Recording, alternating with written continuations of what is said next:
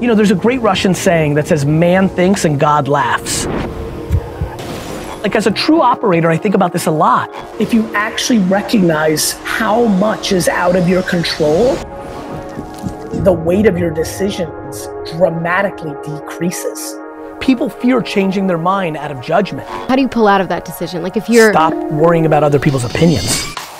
So many of you have become non-changer-minders because you're worried about other people's opinions. You must deconstruct this, because changing your mind is the ultimate strength.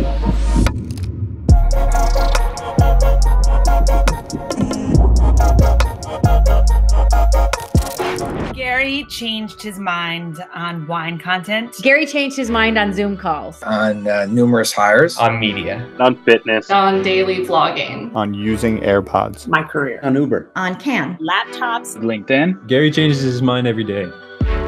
Hey guys, I'm Katie. I'm Gary's Influencer Partnerships Manager. In this film, we're trying something different. We interviewed a variety of people in Gary's world from the time when he sold baseball cards to the present.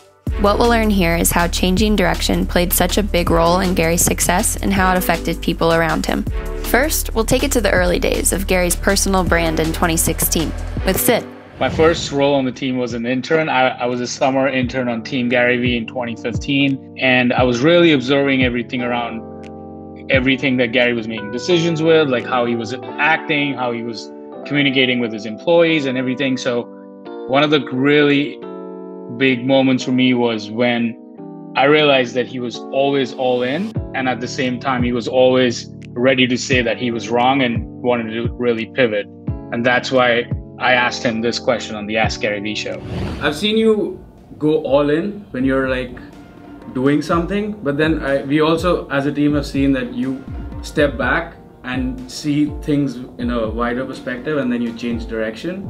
So how do you decide when it's like moment to just step back and reconsider? This question is the same question of like, you know, like, how do you know when to hit the high note? Like, when do you know it's game time and you've got to shoot and stop passing the ball? His summary of the answer was really that it's a very instinctive thing, and it's literally something that you're born with, and it's not something you can teach someone. So in his words, it's literally something that you're born with, and that's how you just react to instincts. And that's why some people are successful, some people aren't, because even though you're reacting to these instincts, and this is more of my understanding of his version, even though you're reacting to instincts, there are a lot of people that are not comfortable or insecure enough to like not to be wrong.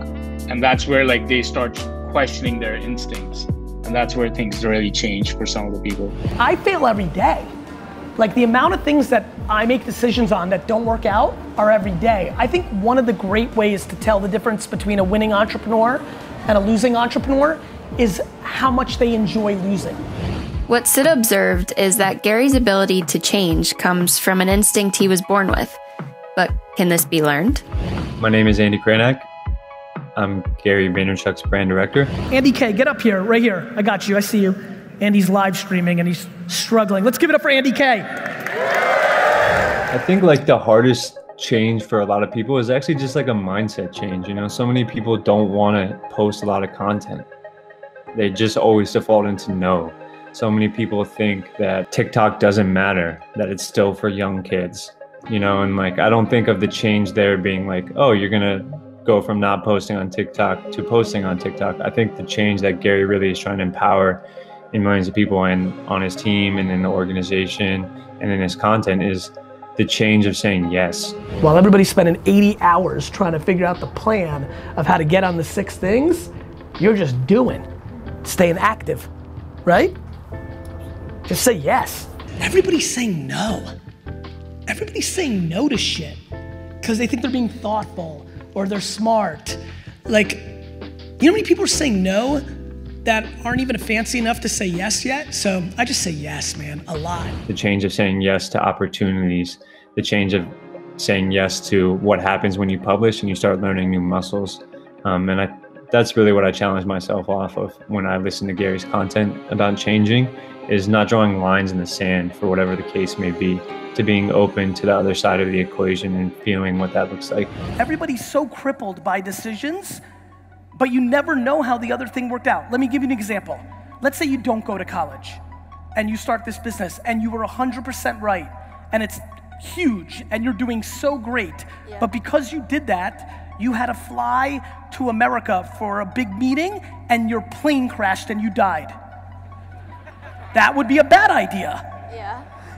Or you think you're gonna go to college because it's a good experience and you'll meet people. You can meet people in a business. You're not gonna know. You know, I think people are crippled by change because they feel like they make a decision and that's it for the rest of their life. But you can decide tomorrow to be an actor and the next day decide you want to be a rapper and another day decide you want to be a TikToker.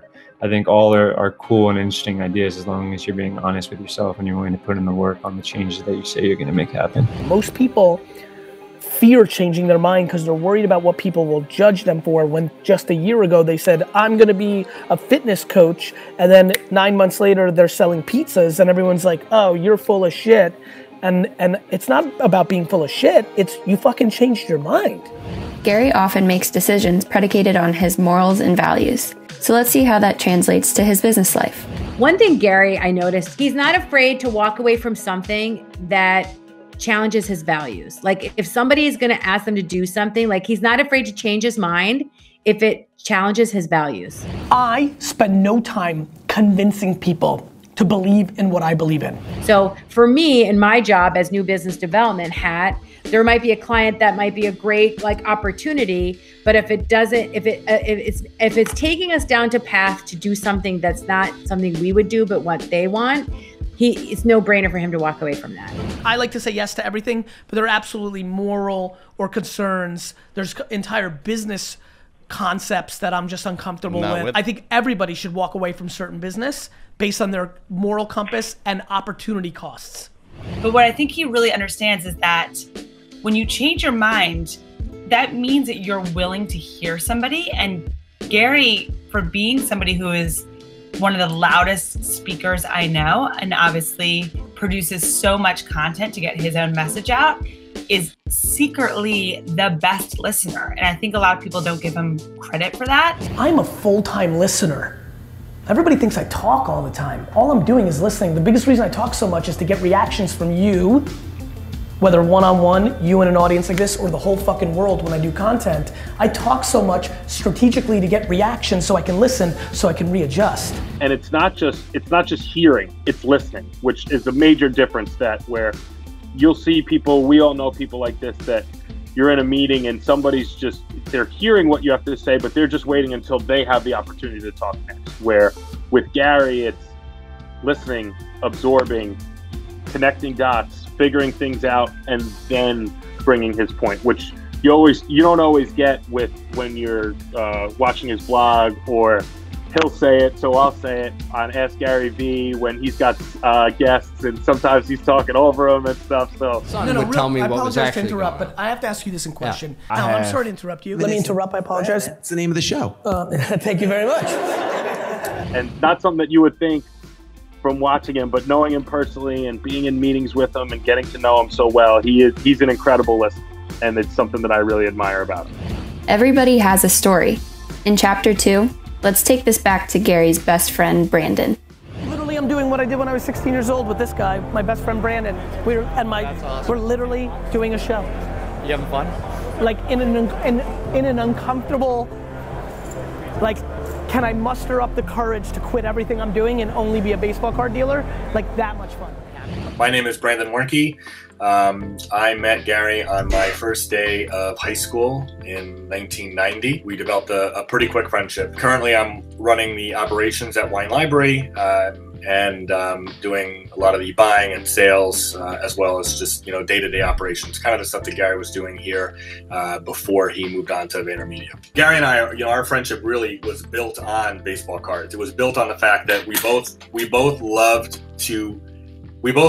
to buy and sell. That was number one.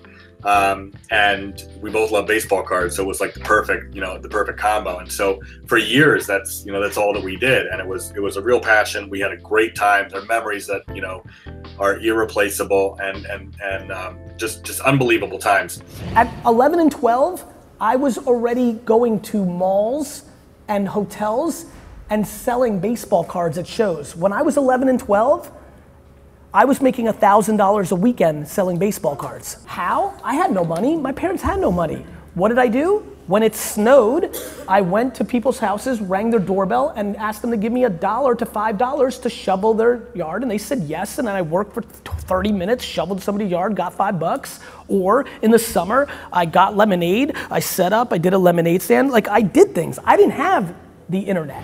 But there came a point, you know, towards the end of our high school days, you know, really our junior, I guess the end of our junior year, beginning of senior year, where the whole baseball card market was just drowning, and it just wasn't very popular. And slowly but surely during the card shows we would do, there would be some dealers that would set up and they'd have half a table of cards and then half a table of comics and toys. So there was definitely a shift in the market, and Gary saw it. And, you know, despite his real love for baseball cards, he was very ready to pivot to wherever the market was going. And at that point, the market was going to toys. And so, you know, I remember the very last card show I ever did, I was already kind of burnt out. I was already kind of done. I was spending a lot of money, not getting any in return. The value was worthless, it seemed. And we did this last show, which was in Hillsborough, New Jersey.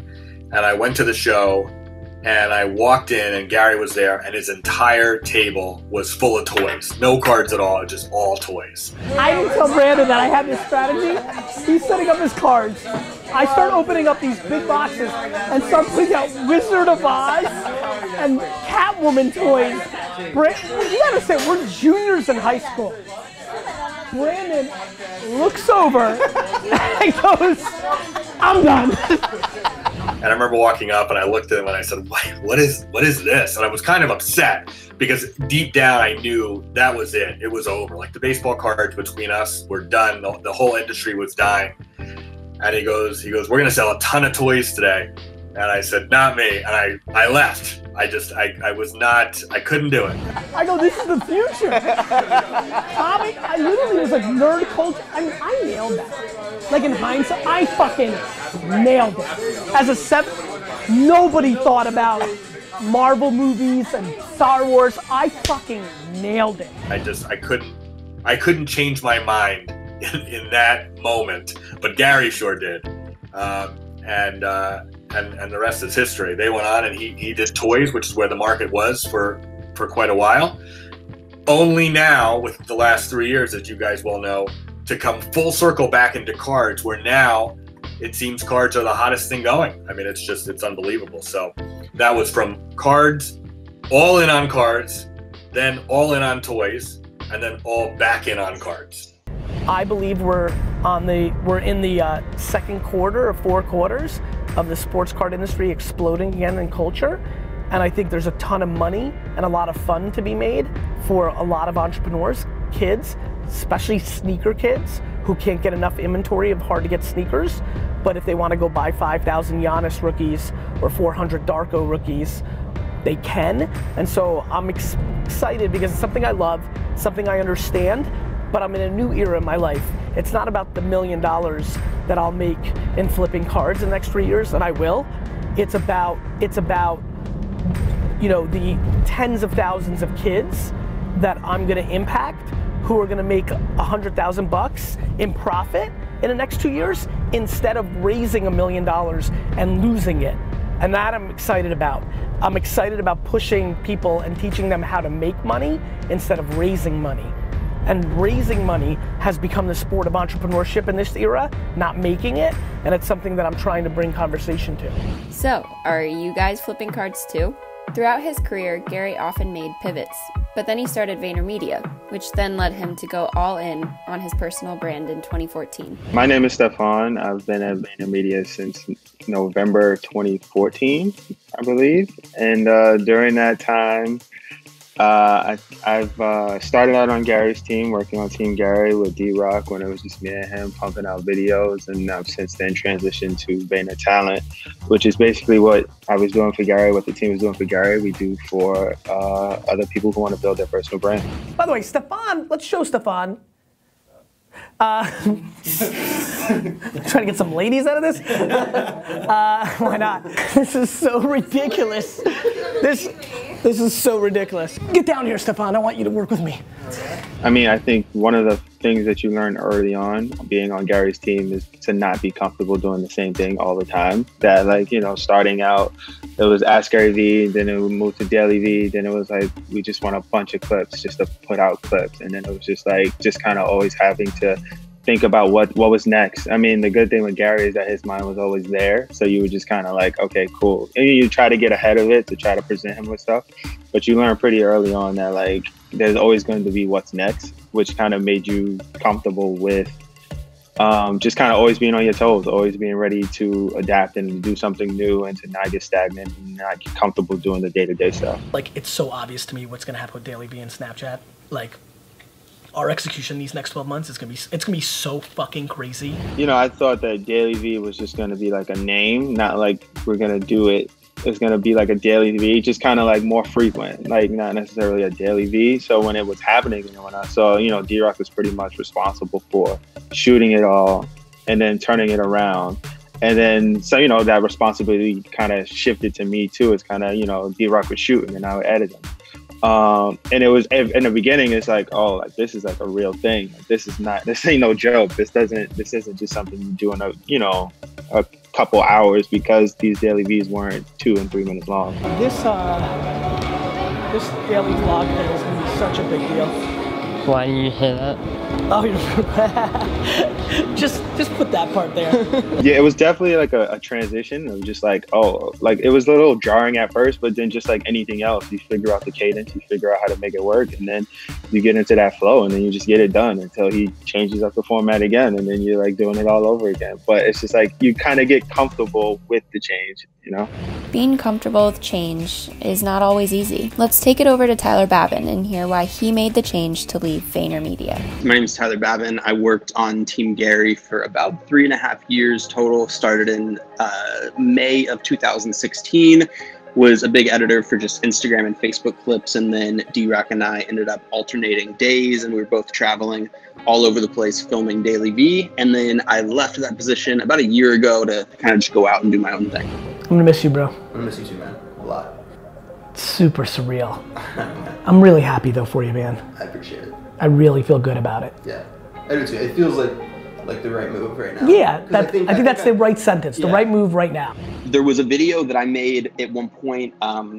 It's called 99% Happy. And Gary had done a whole speech where he said he was 99% happy in his life, and 1% being unhappy made him literally change everything. On my 30th birthday, I was driving from New York to New Jersey to the store and realized I was only 99% happy. That 1% made me change my entire life. If you're not 100% pumped every second, if you actually are happy it's the weekend or are pumped to go on vacation, your shit is broken. And I felt myself creeping way above 1% of my life being unhappy. And I said, all right, cool. It's just like, it's time to leave and do something else. And I knew that I had built up enough equity and enough relationships that I wasn't, no matter what happened, like I didn't think I would ever leave on bad terms. And I don't think I'm on bad terms with anyone in that building. And so for me, being able to like step away and just say like, you know what, I need to like feed my soul for a while and do the things that are on my mind is really important. And so I think that there's never a wrong thing with realizing once you have the thing you wanted so badly that you can change your mind and go a different route. Like nothing's permanent. You can always go backwards, and you can, like, life is not a linear thing. You can move up and down and like go different directions. And so just being willing to embrace that, I think, is where you will find like actual true happiness. I always play this out. Let's say when you go to heaven, they can show you what would have happened, because that's the only way you'd ever see it. Let's just say, what people don't understand is, oh, Basha, you made the wrong call. You should have went to grad school instead of that opportunity, or this company instead of that company. But you'll never believe it.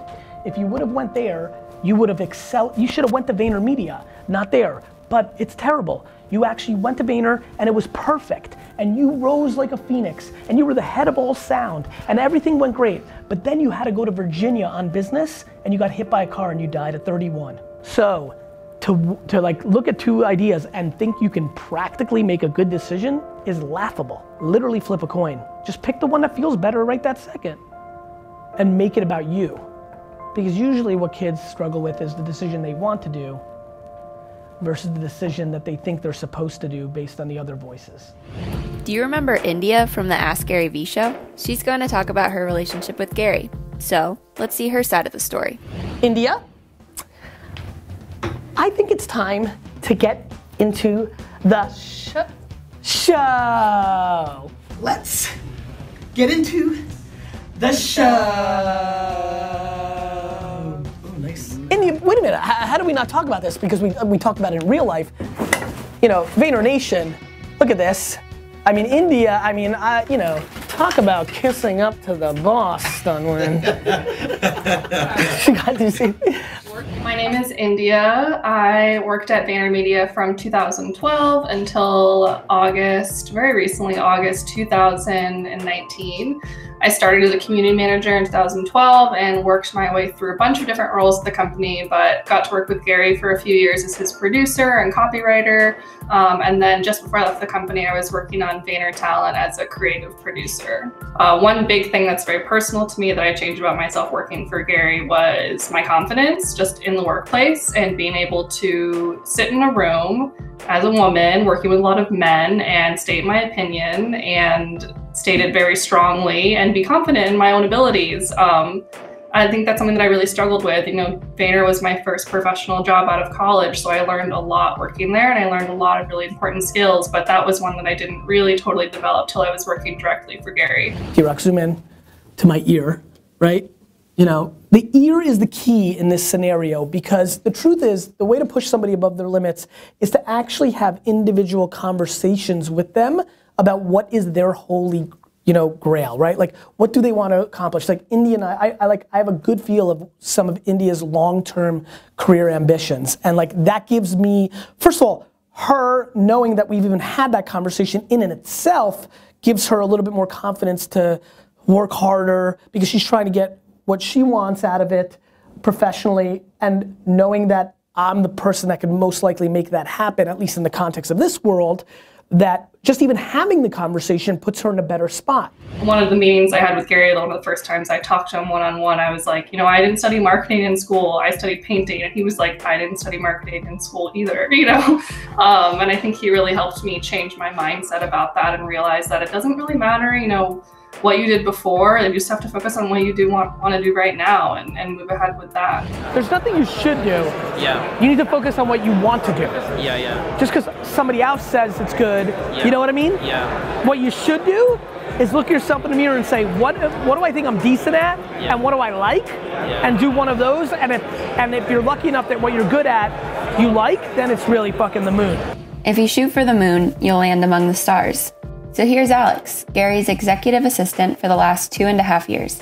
She's going to share her perspective on adapting to the current task at hand. Vayner Nation, Alex is here. Alex R. Alex? I'm Alex Raffington. I started Vayner August of 2016.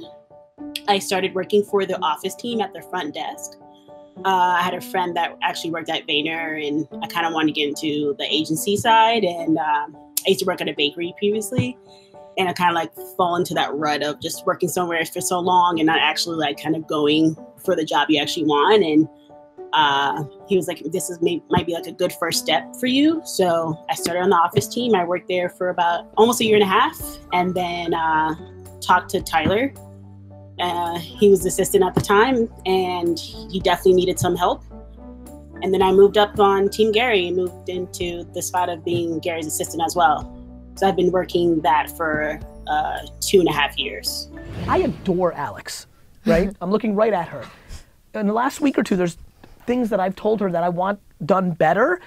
And I hope she would tell you that I'm not yelling. I'm like trying to deliver with honey. Like, right? Even when you agree when I come with you with something, I'm almost being a little passive. Being an admin comes with structure and process. And that's a part of like being an admin. But just know that if you have to pivot, that's okay. Or if the structure that you created for yourself is too rigid, then just back away a little bit, and you know, just know that it's okay if something doesn't work anymore and you have to pivot. It's not that you're not a good admin or you're not working to your full potential. It's just that things just change. The game is changing quickly and often, and if you're not adjusting, you're gonna lose. The 85 Bears won on a system that doesn't work in today's NFL. So you just gotta keep evolving, and if you don't, you lose. And that's the evolution of my game. So advice that I gave in jab, jab, jab, right hook would look differently today about Twitter, because between the time I wrote it and this minute, the game has changed. So just know that it's okay to change. It's okay to kind of move things around, but also ask questions. That's the best thing for you to do, is ask questions, so then you can make the best decision going forward. We change our mind 7 times a month. I constantly shit on my own self once a week. Like, I emphatically on Monday say, it's all about this, and literally next Tuesday go, if we ever do that again, we're fit. I mean, this is real life. This is the truth. We always joke, like, the admins, a lot of times he'll come up, we'll get on the phone and he'll be like, new rule. And like, it's like a big kind of thing. Can you text Tyler and say new rule? I'm being dead serious. New rule. Here's literally how we're gonna do it. New rule, no more.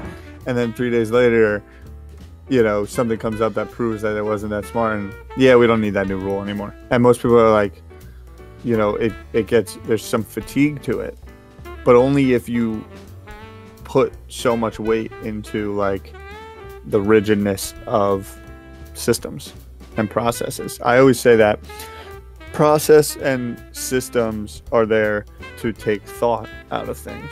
And the second I get too habitually ingrained into process, how you take notes, how you do your to-do list, how you organize your email inbox, like, there's efficiency to it. But at the same time, once you rely on the process over the thought, you just become, attached to the process. It takes a lot of thinking out of the situation, creativity out of the situation. You better keep your subjectiveness and your ego at the door, because that slows you down and it doesn't make you do. You better fucking move. So I'm always, once I get too close to just like relying on the process, I try and break it and change it up. If you're relying on the process and having a tough time accepting the change mentality, what you will discover is that most systems will get broken, as well as other projects along the way. Let's hear one of the most recent stories about how we went all in on a project. I'll laugh and think about the moment that we pitched him on Interrupted by Garyvee as a new show and format, and we spent a lot of time on thoughtful designs and positioning on that new show. And we did one episode and he decided he didn't want to do it anymore. I'm changing the name of Interrupted by. Yeah, because I just like reading the comments. I think it triples down on something I don't want it to. So the reality is that show's now canceled. I think that's just a great example of, he could have continued to do it because like, we put this emphasis on it, but he intuitively felt like it wasn't the right thing to do for his brand. So he stopped it. And I think our team does a great job on being unemotional about those changes and continuing to learn and evolve. Unemotional decision making is what has allowed me the great luxury of standing at this table. This is not a table, fuck. I'm comfortable in chaos. That's my happy place. People are like, how don't you drop balls? I'm like, I drop a shitload of balls. Except some people like to have 2 balls in the air and not drop them. I like to have 73 and drop 13. I like the net of that. My dad used to get so pissed when I was building Wine Library. He would always be like, fuck, he would say like, 3 months ago you said Ricky was gonna be the best employee. I'm like, I changed my mind. He's shit, fire him. Or he's like, you said sparkling wine was important, now you just eliminated it from the key spot. I'm like, I changed my mind. Like, my ability to only be comfortable in massive chaos has been my biggest asset as an entrepreneur. I was about as far as you could be down the process of moving to London with Eric Fulweiler to help open our office there. And we were in the office, I think it was like about a month away to move. And that's a pretty big move. I was 25 at the time, 24, 25. I was getting ready to move over to London with a team of 5. And Gary just calls me into the office and asks if I want to be his assistant. And it was like, kind of like, well, aren't I doing this? And he's like, well, it doesn't have any impact, like, meaning yes, but this is something new and new information and new situation and new data. And the not necessarily not taking into account, but not letting just because that is the case affect that aspect. of taking that role was the first like real eye-opening thing. And you don't think twice or feel bad about it, something like that? No, because when I make decisions, I'm making them at that moment and things change. If I emailed my direct reports, my leaders tomorrow and said, we're now selling actual honey, like we are no longer an agency, we now produce honey. I just bought a honey farm and you know, Paso Robles, and we now sell honey. And I just think 80% of them be like, okay, like what am I doing? Like yes, comma. So when you build culture and you build trust, you can go fast. And so when you put a plan in place, if you're a leader and you say, we're going to do this, and everyone says, cool, I'm ready to go. And then you realize that that isn't the right thing. Most people are probably scared that people are going to judge them as a flip-flopping leader if they believe that that then is the right thing. Be binary about your decisions. Let me tell you what I mean by that. Don't overthink jumping into your first job and then quit it the next day if it doesn't feel right. It's not a end-all be-all if the first one's not right. That doesn't mean you can't be thoughtful along the way, right? It doesn't mean that you can make a decision, you're doing it, and then a couple weeks in, even though 3 weeks earlier it seems so right, you're like, wait a minute, this feels like a waste of time. And then even if you declare to your whole world that you're doing this, people fear changing their mind out of judgment. And then you start to go down a path that just gets too caught up, where you're too far away from being able to say, actually, no, this is the right thing. I've been presented with new information, new data, and I'm making this decision. And, you know, communication goes into a lot of that, but there's this kind of, and it's happening right now, like, are we supposed to do what's best for us first or best for other people, even if it's at the detriment of our own self? Though it seems like the ability to change your mind is instilled at birth, this is something you need to work on. Let's hear from Gary's brother AJ on his mindset at an early age. I've actually really shifted. I think that I naturally growing up was a bit more focused and put a lot more energy and put a lot more stock into your original thought and opinion. And I thought that if you changed your mind, then it just validated that your original opinion was wrong. And so because Gary is so willing and able to change his opinion and mind, I think there was, you know, Gary and I really don't have a lot of friction. AJ and I, because of our age difference, have almost a brother-father kind of thing going on that's very kind of unique and special. And we've met so many people that are 11 or 12 or 9 or 10 years apart and don't have what we have. You know, it's tough. I mean, I was out of the house when he was 7, right? And so it's just a very unique thing. We have a very, very, very special bond. We nearly never fight and have ever fought over business. If we ever fight, it's over the silliest shit. It's stuff like board games and pickup basketball, right? I once punched my brother AJ on a basketball court, and I've never really said it because I don't want to admit it actually happened. But when there was friction in the early days was probably centered a little bit around the changing your mind concept. And I think what I struggled with the most was how constant it was and how effortless it was, right? It kind of almost, I think what I struggled with was it almost invalidated the original thought and made it really tough for me to accept and receive initial thoughts from Gary. He would say something, I'd be like, well, you're just gonna change your damn mind tomorrow. Like, why should I even receive this? Why should I take this seriously? But I think as I got more exposure and more experience to business and life and people, I grew to appreciate it a lot more. And I felt like I needed a shift, and it wasn't necessarily a conscious effort. I didn't say I need to be able to change my mind more. I need to be able to change my mind more. I think it just came from experience. And I think it speaks a little bit to the idea of us starting businesses and things like that. And whether it's starting a business or starting an initiative within a company, I think that ultimately, if you fail or if something is inaccurate, it's okay as long as you adjust and as long as you adjust towards the positive. This has been historic. Like factories had to adjust to machines. Farmers had to adjust to tractors. You know, retail stores had to adjust to registers that were computers versus cash. This is not complicated. This is historic. Here's the punchline. The market is the market. What is the 54-year-old gonna do? Adjust or lose. Something Gary likes to say before giving advice is, I never think I'm right. because Gary knows he's just stating one man's opinion. In this next chapter, we're going to dive into different perspectives on the topic. Tell me how to save my life. Tell me how I'm going to tell you right now, Will. I'm going to tell you right now, my guy. Say what's up to my partner, Ryan. How you doing? Pleasure. You know, ego is usually the driving force behind the deep desire to be right. Right? I have to be right. And they say, like, be selective in your battles, but sometimes peace is better than being right. So if you have the ability to firmly believe something and recognize when you're wrong and admit it and implement change accordingly, it means you have macro strength, not micro stubbornness, so to say. People overthink it. Yeah. And they have ego that I'm the only one that does it best and then nobody's ever good enough. Go within humility, tell them the truth. Got you. And then if they don't deliver on it, fire. I've watched so many people that are great at their craft never build a business because of ego, that they like feeling that they're better at this thing than anybody than actually scaling a business. Okay.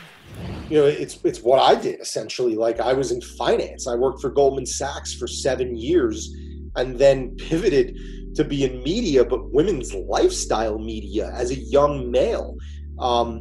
And I was laughed at. You know, people definitely laughed behind my back being like, what is this guy doing? But I knew that I just knew that I would not be happy being in the corporate America flywheel where it's not solely based on merit. And I wanted to be part of something that what I put into it was hopefully what I got out of it, or at least I sealed my own fate. Winning is happy. Not making more money because you focused only on the tech company. What are you trying to accomplish? And by the way, it's okay if that shit changes.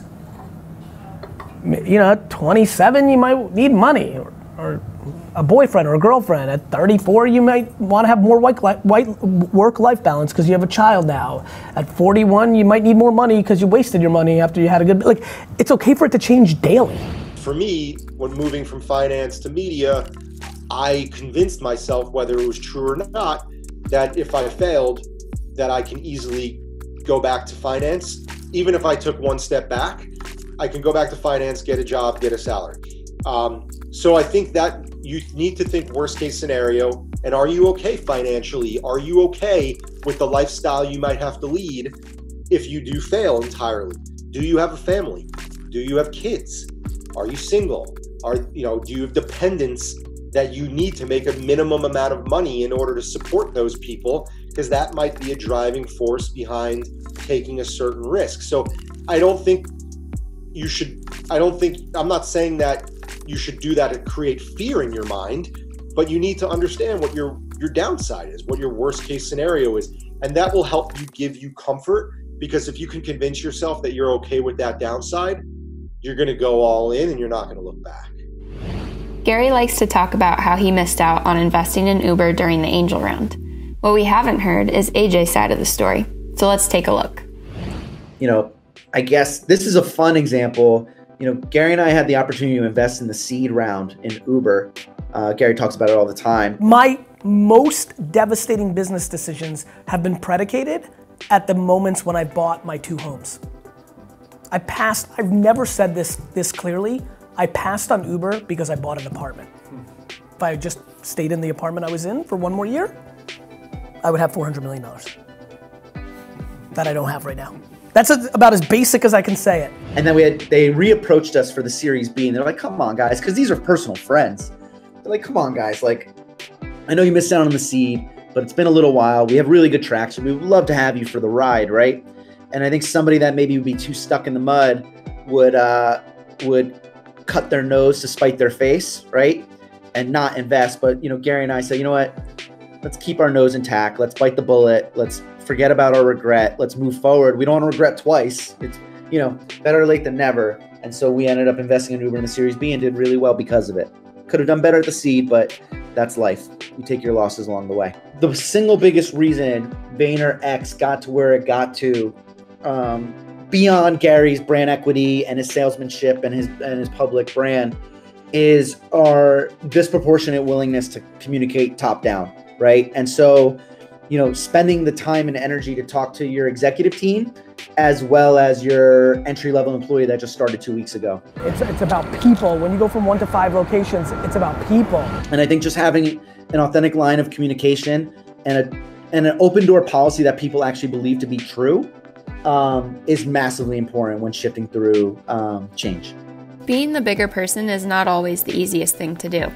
Let's hear from Mark Yudkin on how Gary shaped his perspective on this. I'm Mark Yudkin. I'm now Chief Operating Officer and General Counsel of all of VaynerX. I've known Gary for about 13 to 14 years now. I did a lot of his legal work as outside counsel before VaynerMedia was formed.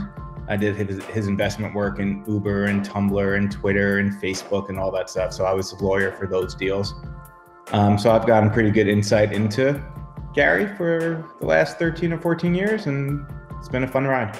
I tend to think I'm usually right because I usually am, but it's been harder for me to sometimes bite my lip and kind of be the bigger man and walk away, even though I know it's the right thing to do. And I think he has taught me that sometimes there's greater benefit to, even though you might be right, to just kind of walk away and be the bigger man in a situation, because the benefits derived later on will far exceed the advantages now of saying, hey, I told you so, or hey, I'm right now in this particular case. So it's not a particular instance, but I definitely think it's a particular character trait that it was tough for me at first, but to realize that in the end, it's always better to be the bigger person. It's one of the things that I'm spending a lot of time on, one that a lot of people aren't capable of executing, which is how much better life is when you're the bigger man and woman in every situation. No matter if you're right or wrong, no matter what it is, are you capable of swallowing your pride and having the humility to say you're sorry even when maybe it wasn't yours to say you're sorry? Leadership and happiness really, really, really comes at the ability to focus on one move, which is, can you be the bigger person? For example, being a good number 2, 3, 4 at VaynerMedia is pretty simple. Like, I'm going to care if you're capable of being the bigger person. Empathy, a leader that leads, positive energy. Like, you're not, like, you can sell $1 trillion in my company. Like, if you're a dick face, you're gonna lose. Changing your mind shows growth. Changing your mind shows vulnerability. And vulnerability is one of the strongest things that you can have these days. I mean, everybody is so guarded and so defensive. And you know, I think right now, especially, we're seeing a huge moment where a lot of people are being asked to change their mind. And you could say that it's, you know, one political extremist and you're trying to get him all the way to the other extreme, but it's not. You know, it's like people within even a small faction just asking for a little mind shift. And I think that, you know, that shows, yeah, tremendous growth and an ability to really become malleable and allow yourself to be shaped by experiences, because we are shaped by our experiences. The person you are today is shaped by what you experienced before. So why shouldn't you change? Your life is not static. Your life is never going to be the same thing over and over. So to expect yourself never to change your mind and never change at all is completely unrealistic anyway. Gary believes that speed is one of the most important things an entrepreneur needs to be comfortable with. Claude Silver, VaynerMedia's Chief Heart Officer, talks about how speed is crucial to VaynerMedia's success. As of this announcement, the next most important role in this company underneath me. And so it's a big one. So as of today, starting on Monday, we now have a Chief Heart Officer. And that Chief Heart Officer is actually here. So I think we should grab our Chief Heart Officer. You know, coming from the larger advertising agencies that I was at for years and what seemed like centuries, things go slowly. Change takes a very long time, and there are a lot of layers and levels and a lot of T's to cross and I's to dot. And one of the things that was very apparent to me year one at Vayner is that we go fast here. We go faster than fast. I mean, I believe that we actually create speed. Speed is the game, and if you can't execute fast, you can't win, because by the time you execute on your promise, the world fucking moved on you. So I really had to learn how to jog and be very comfortable in a jog and then know when I needed to sprint. And, now I'm so used to it that I actually expect other people to be able to sprint just like I'm sprinting. And I have to realize, and I'm sure Gary has to realize this every day, like not everyone is going to be where you are all the time, which lends itself to patience. I know I'm onto something so fundamentally different, and I know that I can inspire people to do it because it's going to have the empire part too. See, that's what people don't get. The reason I'm going to win is because I've got both. The honey part means that you want to go change the world. The empire part means you'll do it at all costs. I'm neither. So really being okay with where people are, being patient enough, feeding and nurturing them enough, encouraging them, leading by example so that they get it. Because when someone finally gets that speed of how we do it at Vayner, like they get high. It's an amazing feeling. Like we spend so much time overthinking instead of doing. Do it, then know, then decide. Speed, it's all speed. Like you gotta go fast. That's how you get shit done. That's how you figure stuff out. Speed without control is reckless.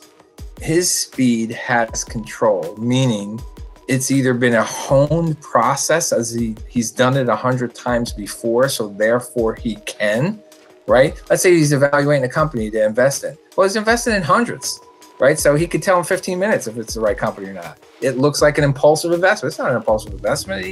He honed it over years. I find it super fascinating that people think fast decisions can be reckless because they themselves tend to question their decisions and they're imposing their insecurity as judgment on others who have pattern recognition, experience, conviction, and confidence in the decisions they make. I make very fast decisions when I have all the data and I have full confidence in my decision. I make very slow decisions when I don't have the data or I haven't figured it out yet. Demonizing fast decision making as reckless is laughable. The judge of that tends to be the insecure. Some decisions don't take a lot of strategy, just a gut feeling. In this chapter, we're going to see how entrepreneurs can be more conscious about using intuition and gut decisions. So there's something that Gary used to say a lot, that the magic is in the gray. The world is gray. Right. I play in the gray because the world is gray. And I think that really just comes from the spirit of always being ready to pivot. And whether that's because the marketplace is telling you to pivot, or it's culture telling you to pivot, or it's Gary telling me directly that I need to pivot, or me telling him that I think we need to pivot on something, gives that both core strength, but then the flexibility to just roll with the punches, get stuff done, and really harness the power of your gut, as opposed to sitting and waiting for things to change. It's very much the be the change because you're smart and capable. Everybody's so absolute, world is gray.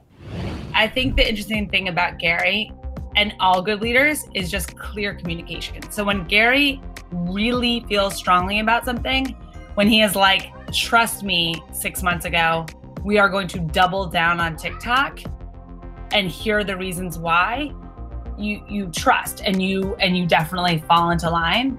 And there are other times that he's like, I have, reading tea leaves and whatnot, or like reading the marketplace, or, conversations, like I'm feeling something. Now tell me how that will work in this place. He's also open to that. And then the third, he'll definitely be in a conversation and you'll say like, actually, Gary, we're seeing like the opposite happen. And sometimes he's like, I don't care, screw it, we'll write our own feature. And sometimes he's like, oh, super interesting. Okay, don't disregard what I just said. But if you're set in your ways and you're not open to others' ideas or others' thoughts or others' opinions, and immediately that they say something and it's, oh, your opinion's different than mine, you're wrong. I think that is a terrible way to be. And I feel I've never been that way. And obviously you mature and get better. And Gary was a major part of that, where you see him, he has that mentality where everybody's opinion is allowed. There are no bad ideas. There may be bad ideas, but I still want to hear your bad ideas.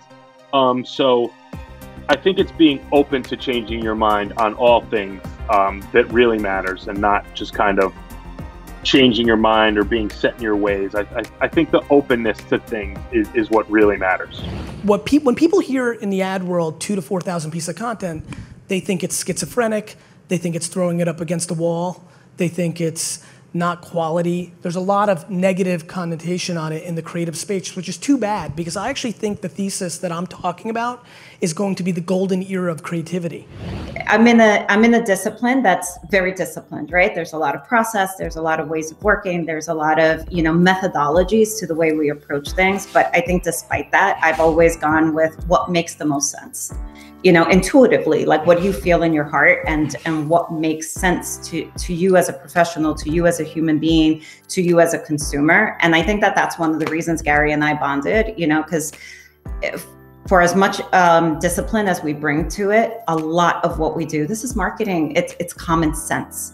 It's common sense, and with that common sense comes human intuition, and you have to lean into that. And I think that I've been most successful when I've been able to do that, but you have to go with the things that kind of feel right and that really resonate with you as an individual, because I think that that's where the truth kind of lies.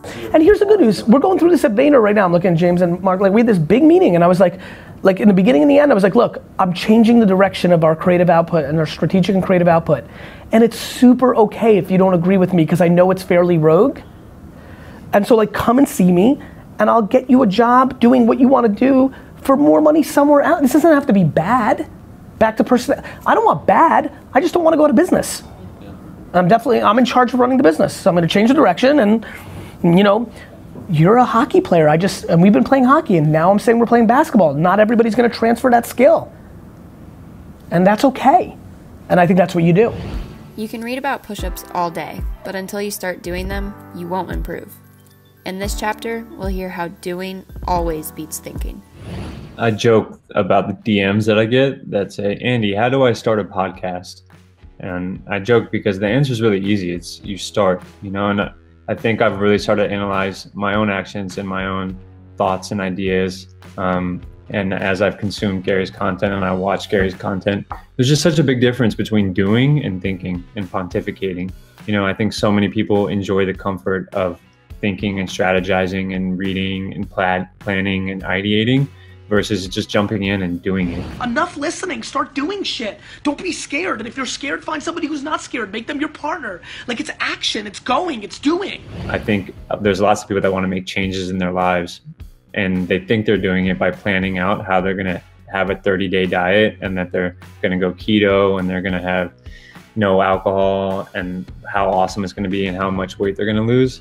Versus just immediately saying, no, I'm not going to eat that pasta because now I'm on a keto diet. It's just implementing it right then and there, doing it, starting it, pressing the button, versus planning, plotting, strategizing. Fuck you're gonna. Go do it. Do shit. Learn. Put in the work. I think the hardest thing to do is make decisions. That's why people don't change their mind. Indecisiveness is so brutal, and that I think getting past indecisiveness is the hardest thing, and that's changing your mind, because a lot of decisions as you grow, growth is changing your mind. So when you're presented with new data or new experiences, or you've gone through something and now you know more, and you have to make a decision to change, most people just don't make the decision. They're not actively deciding to not change. They're just simply not deciding to change. I always hear people should we do this? Should we do that? They're crippled by their indecisiveness and their worries about total reaction. It's not what you do, it's how you follow up on that mistake. It's not how you spill the milk, it's how you clean it up. That's really what's important in business. Normalizing changing your mind is something that when you're presented with new information, you should be really comfortable doing. So in a perfect example is what's happening now with Black Lives Matter and all the racial injustice. We have new information. It's okay to change our minds. It's okay to say, I didn't know what I didn't know. And now that I do, I'm going to change my behaviors. I'm going to lean in more to stepping up. I'm going to do my part to be more engaged. Like we have to normalize changing your mind is a strength because we get new information and we live in a 24-hour real-time environment where if you get new information and you don't change your mind, then you're a disservice to yourself and to everyone around you. Because I always say, like, if I'm not learning, I'm not growing. If I'm not growing, I'm dying. So like, changing your mind and being comfortable with changing your mind means that you're growing because you're taking in the new information that you have been exposed to and you're actually using it to do something better. I think the important thing is, and particularly now in the face of a pandemic and in the face of a world that continues to change and acknowledge things like, racial injustice and social injustice, we're realizing that we as leaders need to be listening and learning and pivoting all the time. And where we'll fail, frankly, is when we think we know the answer and that we just keep blindly going down a path without always checking ourselves. And I think now more than ever, we're in a tougher place now than we were even at the beginning of COVID. We need to be more sensitive. We need to learn. We need to take action, but it's got to be the right action. And so to me, the whole idea of changing your mind, it sounds like it's a negative in our society for some reason. It sounds like you're ambivalent or that you're disingenuous or that you're not committed or you're not intelligent. But it actually is a strength. And it's something that I think if more leaders could subscribe to celebrating that, and maybe there's a different way of even framing up that narrative, I think we'd be in a much better place. It's really funny. I always talk about don't be in the middle, don't be half pregnant. I pull from opposite directions. I have, a lot of what is interesting about me is I see very, very different people associated with my message, people that genuinely don't agree on a single thing politically or socially because they're hearing different things from me, and I bounce around, and I've been thinking a lot about it, parenting philosophy, entrepreneurship philosophy, obviously political philosophy. Like, we are pulling further and further apart from each other. People are pulling in such opposite directions, yet I feel like there's so many merits and so many different nuanced points of view, and I just think that we've become so one-dimensional and so absolute. I think we have to start talking more about allowing people to change their mind. I think if we make changing your mind something that is put on a pedestal instead of demonized, I think that would really help us. Gary doesn't believe in one subjective opinion being the person that can say that idea is the one that should be executed, especially if it has minimal financial risk to it. It's like, do them all and see what the consumer thinks. Find right instead of guess right. And our industry as a whole is much more, guess right versus find right, because they'll say that it's schizophrenia, or they'll say that it's throwing things against the wall until it sticks, or it's not on brand, or whatever it may be, where, we don't necessarily believe in that as much, because we think that the consumer should decide what is quality versus three people in a boardroom deciding what is quality based on what their opinion of quality is. And I think a lot about that now with my content, which is why am I so comfortable with trying things. I posted a video yesterday that was upside down on Instagram. I don't know how many of you saw it. And then a couple days earlier, I made a video where I just said like this post like 58 times in a row. And I've been using this hashtag in the two posts that, always be testing. And it's really my way to give you a nod of giving you permission. The like video did okay. The upside down video yesterday did not do well. And that excites me. And I'm excited to spend more time over the next, year or two of trying things completely left field to hopefully inspire people to, what I'm so unbelievably concerned about for everybody in here who's creating content, whether on YouTube or Instagram or other places, is you've become so obsessed with the number associated with the post that you're not actually even putting out anymore what you want to put out. You're putting out what you know is going to work. Too many of you are not doing things because you're worried about how it's going to make you look because you're late, so you're not starting, which is always a bad idea. right? It's a huge thing that's happening. I think this, you know, I'm always thinking about the soundbite that may help you. I'm pumped right now because I have a funny feeling 2 or 3 of you are like, fuck, maybe I should. You know, I get it. I understand brand.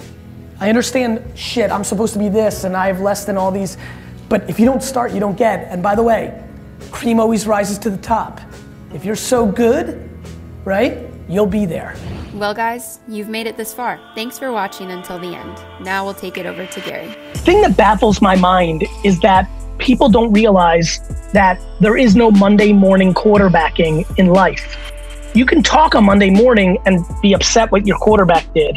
Sam Darnold, I need you this year. But in real life, when you decide to buy real estate in the Hamptons and it doesn't work out, or buy a $5 sneaker and become a flipper instead of a lawyer, you don't know how your life plays out as a lawyer. So you're either an optimistic or a pessimistic person. The optimistic person goes and does flip life, it doesn't work out, and they realize, well, I would have done the law thing, I would have made some more money, but I would have been so unhappy, and I'm glad because now I'm this thing, I'm a teacher in this high school and I'm super happy.